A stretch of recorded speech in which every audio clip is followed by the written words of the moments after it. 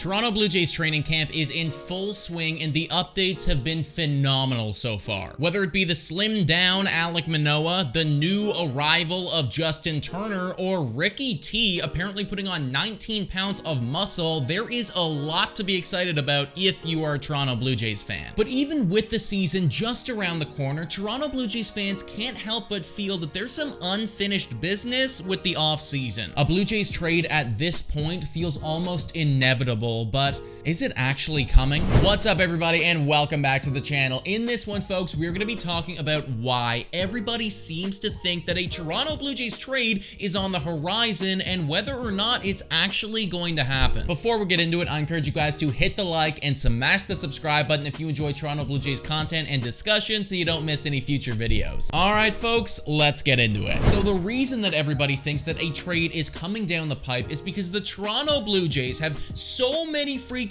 guys who play similar positions. In the last few days alone, the Toronto Blue Jays have brought in Eduardo Escobar and Daniel Vogelbach on minor league contracts. Both of them have infield eligibility. Now, as of today, these players do not have a guaranteed spot on the Toronto Blue Jays roster, but considering their history in the MLB, I don't think it would surprise anybody to see either Eduardo Escobar or Daniel Vogelbach or both of them come to the Toronto Blue Jays at some point this season. And if that was to happen, that would mean you would need to put them on the 40-man roster, and to do that, somebody either needs to get cut or somebody needs to get traded. Now, you could certainly make an argument for just outright cutting Mitch White, but considering the positions that both of these players play, it might be more appetizing for the Toronto Blue Jays to go with a trade, and that's where Santiago Espinal's name keeps popping up. Espinal, for a little while now, has kind of felt like the odd man out. You have Biggio at second, along with Davis Schneider, and with IKF coming in to play third and potentially Justin Turner taking a couple reps over there,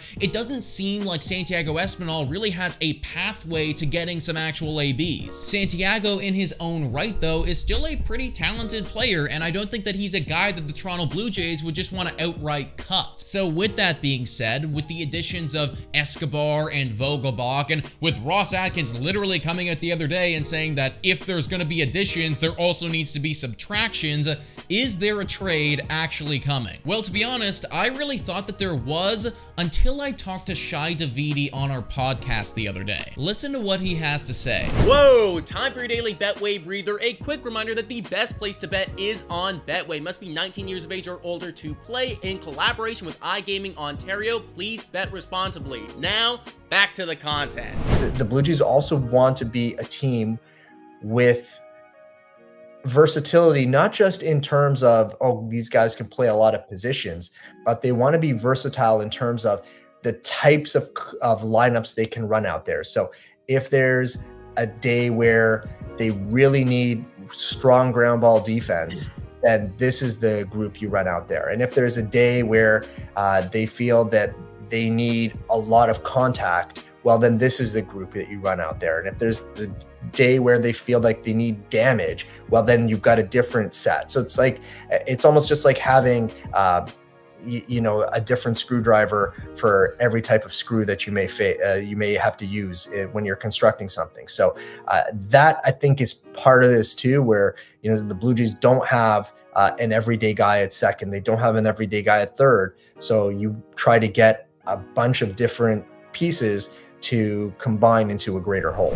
Versatility, having the capability to give a bunch of different looks at a bunch of different times. That's something that Davidi thinks the Blue Jays might want, and honestly, he might be onto something. Now, this doesn't mean that a trade won't ever happen or isn't coming this season. Davidi also makes mention of how all of this talent in the infield opens that door, but I think that based on the way that he is talking about this squad right now, a trade might not be as imminent as some people might think. Maybe the Jays want to enter this season with as many of these players as possible, right? Consistently change up the look, change up the lineup, and based on the scenario, like Davidi says, you can roll out whoever you want. Maybe they also want to hold on to these guys, and then later down the line, maybe at the trade deadline or something, when they're looking at their team and going, okay, we need a bullpen piece. Well, now you can take one of those infielders that you've held on to for this long, and you can ship him off and flip flip him for that bullpen piece that you need. I know that a lot of people just want to jump at the thought of making a trade, right? But